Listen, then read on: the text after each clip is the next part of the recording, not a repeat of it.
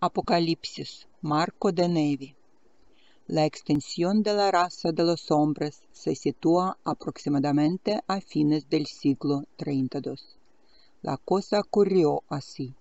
Las máquinas habían alcanzado tal perfección que los hombres ya no necesitaban comer, ni dormir, ni hablar, ni leer, ni escribir, ni pensar, ni hacer nada. Les bastaba apretar un botón y las máquinas lo hacían todo por ellos.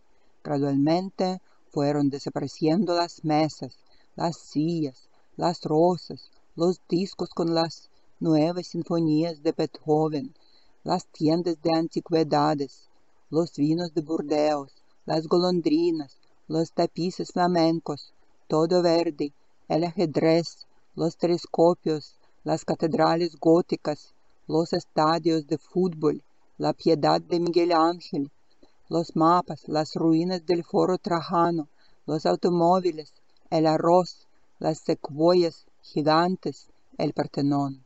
Solo había máquinas.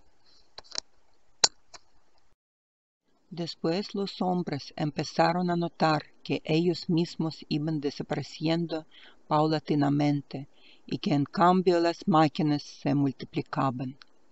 Bastó poco tiempo para que el número de los hombres quedase reducido a la mitad y el de las máquinas se duplicase. Las máquinas terminaron por ocupar todos los sitios disponibles. No se podía dar un paso ni hacer un ademán sin tropezarse con una de ellas. Finalmente, los hombres fueron eliminados. Como el último se olvidó de desconectar las máquinas, desde entonces seguimos funcionando.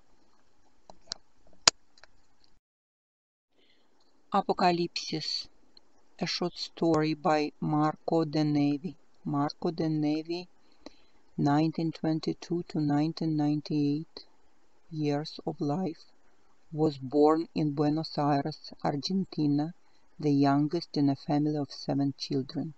Although he earned a law degree, his first interest was writing fiction. In 1955 he won the Premio Kraft, a literary prize for his novel Rosaura a las 10, and 2 years later he won the National Literary Prize for his drama Los Expedientes. Apocalipsis is taken from Cuentos y Microcuentos, published in 1970. In this short tale, he imagines the extinction of the human race.